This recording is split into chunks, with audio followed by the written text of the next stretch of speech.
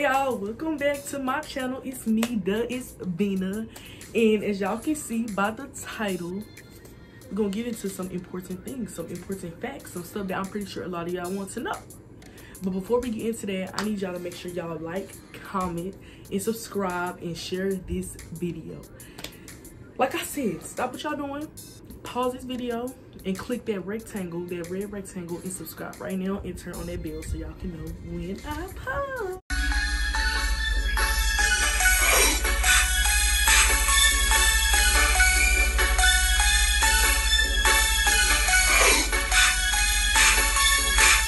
So today's video is basically on how I'm graduating early. So if you don't know, I am from the senior class 2020 in high school. You know, the class that didn't get nothing in. Y'all, I was thinking about dropping a video on basically how I feel, because as y'all know, like, the seniors of 2020, we ain't get no prom, we ain't get no senior events, we ain't get no senior trip, we didn't get to do no senior prank, we didn't get no prom.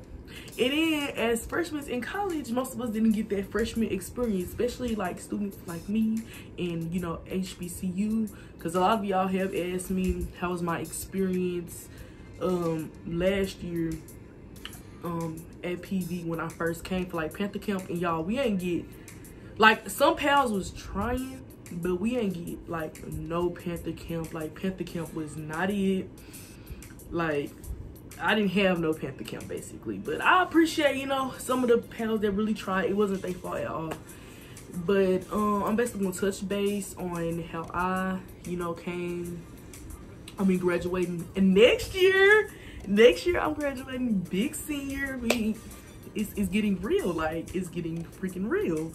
And I'm going to tell y'all some ways and give y'all some advice that I know of ways that y'all can graduate early, because let's be real, we know that tuition ain't cheap. We know them loans gonna be stacking up, so some people just want to get in and get out.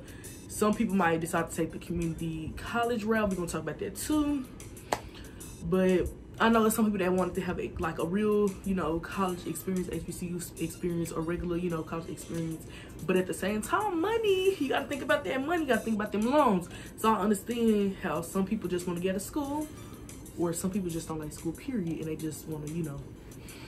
So I'm gonna tell y'all about me, how I'm graduating early. So basically, like I said, I was a senior 2020 in high school, and now, like, currently in the fall 2021, which is right now, I am a junior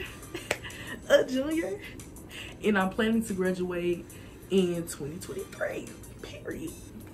That's the goal. So anyways, so what happened was, when I was a junior in high school, it was this program in my school. Most schools have this. It's called dual credit, and basically what it is you take certain classes at your local community college, and you get those college hours like you're a regular college student, which you are, because they treat it like that. And everything, the hours are the same when you there. You go a couple days out the week, and if you pass, you will get the credit, the college credit, and it will be transferred to the university that you plan on going when you graduate high school. So sophomore year, oh, let me stop there. Some schools, they have it to where you can start early now. I know now they got it to where some people, they got it for kids, they can start like sophomore year of high school. And some actually leave their high school having their associates, because they got like 2 years of college hours, which is, you know, everybody, their first 2 years on college is really just basic. So most of the basics everybody take the same, like their English, their algebra 1, college biology, all that type of stuff, and other stuff or whatever. And just say, if you do know exactly what you want to go major in when you go into college, it'd be even better that you could look up like your college degree plan, and you can see the classes that you're needed to get like your degree or whatever that you need to take. And if they got them basics, you can take it or whatever. So yeah, like I was saying, when I became a junior, I took, I think I took 2 classes a semester. Like, they only allowed us to take like an English and a type of history class or government class, and then, you know, the second part the next semester. And then the same thing happened senior year. I took 2 classes, and then 2 classes that next semester. So they gave me about well, I took 3 my senior year, but yeah, that didn't go as planned. But they gave me around like 15, or no, I think it was more like 20 something credit hours. I was already had 15 or something like that, I forgot. But I still came in college as a freshman, but as soon as I finished my first semester of college, I was considered a second semester sophomore. Now I don't know how, like I gotta get into it. Like y'all gotta Google the amount of credit hours that tells you whether you're a sophomore or junior or senior, because the good thing about college is like you can be in a class of freshmen, juniors, seniors, or whatever. You're not gonna know what that person's classification is. It really depends on the amount of credit hours they already have. So like I said, after I came to college or whatever, I still was in the middle. Like I still had a lot credit hours already, but I still didn't have enough to be considered a sophomore. However, when I finished my first semester of college, I was considered a sophomore. Okay, so after that year, I finished after the second semester, okay, my second semester of my first year on college, okay? Last year, y'all. Stick with me. I was still a sophomore. I was just a sophomore. And by the end of that year, I literally only needed, how much is it? 5 credit, wait, it's 3. Oh, y'all, hold on, y'all. I gotta make sure I tell y'all the right facts. How many credit hours is it? Oh, yeah. So I was still considered a sophomore. I just needed like 15 more credits, which means I need to take 3 more classes to be considered a junior. So, y'all, PV, they've been giving away a lot of HERF grants. If y'all, some of y'all may know, some of y'all probably heard of it. It's like basically some grants they've been giving us because of, you know, the pandemic that's been going on. So when I applied for summer school, at first, y'all, I was going to do summer school at my local community college back at home because it's cheaper and you still can be able to like transfer it, which I recommend if like you try to do summer classes and they try to charge y'all, because y'all know at a university it's like way more expensive. Like PVs are like around 1,000 something each course. So I was going to do TCC, and yeah, I explained in another video whatever how to figure that out and stuff like that if y'all have questions about that.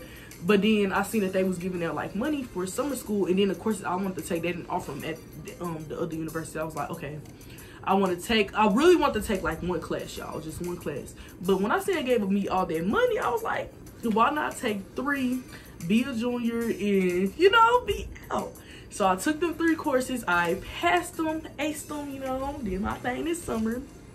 It was fast paced, y'all. It's 5 weeks, so you know a lot of stuff be back to back to back to back. So like if you feel like you built for it, if you know you can keep up with fast paced work, tests, and you can learn that fast, then I say take summer classes and stuff like that, because that's what I did. And that's like after I took those and I passed them, I was literally considered a junior, and that's how I'm here now.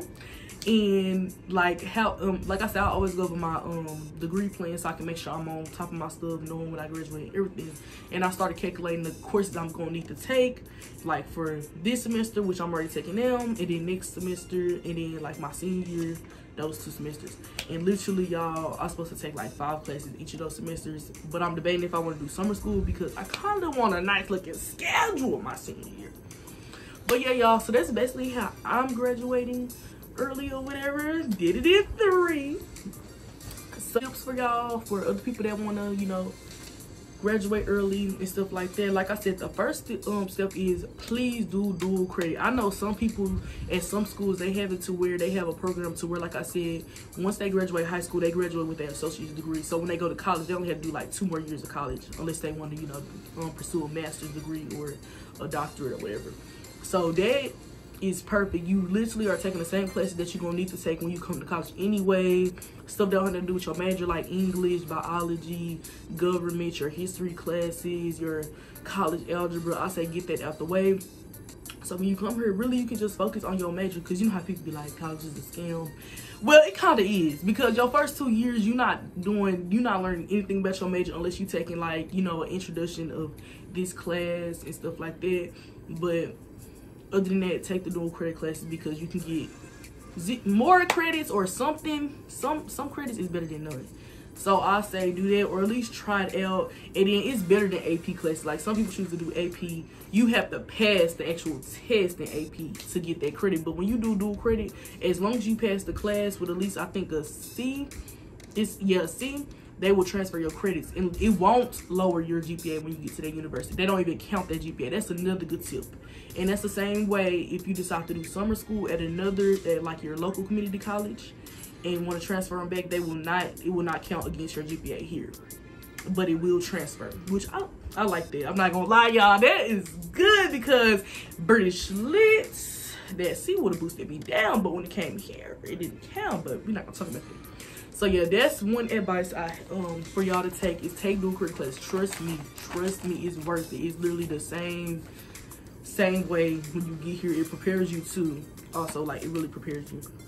Also, another tip I have is take summer classes in mini semesters. So like I said, if you already know your degree plan, see if your school offer it like in the summertime. I really would want y'all to go and see if y'all local community college have it, because they still charge y'all in the summer for them classes, and 9 times out of 10 your university is going to charge a lot of money for those courses, but your community college, of course, is going to be way cheaper and stuff like that. So yes, you can still do summer classes at another university while attending, you know, your university in the fall.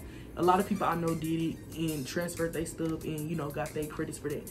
But I was lucky enough that, you know, during this pandemic, that PV, they gave a lot of people FAFSA for their summer courses and they paid for it. So that's the only reason I decided to take those classes here or whatever. So yeah, do that. Also, many schools, I know PV do, they have mini semesters. So like during Christmas break, they might have it to where they have classes that you can take in spring break, or, you know, just mini breaks, like during, like, you know, spring break, winter break, all those type of breaks.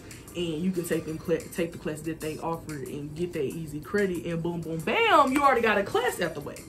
So that's one thing. Another thing is you can take the maximum credit hours. Now look, I'm not gonna do it. I don't even want to work in college. I know myself, and I don't want to be tired and overwork myself with too much stuff to do. But I know some people that can. You might have a lot of easy courses this semester and be like, oh, I can take this extra class. Now if you can't afford it, don't do it. Don't take out no loans. Don't be wasting your money. If you know you can handle it, then take them extra courses or whatever, because I think the maximum hours is 18 here. I think the maximum hours that you can take is like 6 classes or whatever. I'm keeping it to 5. Some people just take 4, but I always take 5 or whatever. So take 6, and that help you get it done quicker. Take 6 each semester, and boom, you're going, even though it's like 1 extra class, y'all, it's so crazy how quick just like getting a lot of classes out the way will make it go by faster and stuff like that. Like, trust me, like it's so crazy, but it's gonna really help y'all get through school quick. Is programs. I know it's certain programs, like for instance, when I was in high school, it was like this teaching program, and it's some programs depending on the major. Make sure y'all heard that, depending on the major, and don't quote me. Depending on the major, it's certain programs y'all can take to where like y'all go to school and y'all can get right there like in 3 years, 2 years, and stuff like that. Like I said, I know it was this teacher program I was in at first in high school, and it was people that had come and talk to us, and they'd be like, at their school they offer it to where like if you get into like go straight through their program, since we're basically in high school, that they could help you get your degree or certification in like 2 years or a year, or even a couple months or whatever. So look into that. That's why I say always research, y'all. Like, that's all I do, like research, try to figure out everything. Like, some of this stuff is new to me because the school I attended, they ain't let you girl know nothing. I have to learn everything myself. So research really does go a long way. So please research, especially depending on the major that you have, if you know what you want to do, or even the career field you want to go into, because, which I'm gonna get into once again in another video, so many majors. Like, you might have no career you want to go into, but it's so many different majors that you can major in that's in that same career field, if you get what I'm saying. Like, for instance, I'm in sociology, but if I want to do social work, I do social work. But I'm not a social work major, but I could still go into the taking mini semesters, which is summer courses, and like winter courses, dual credit, most definitely recommend. take maximum credit hours, which is extra classes that your university allow you to take, in programs. So that's really it. That's all that I have for y'all for for ways to like graduate early.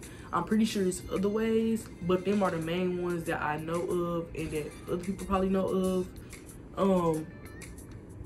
But yeah, thank y'all for tuning in. You know, I'm trying to stay consistent. Your girl is trying to stay consistent.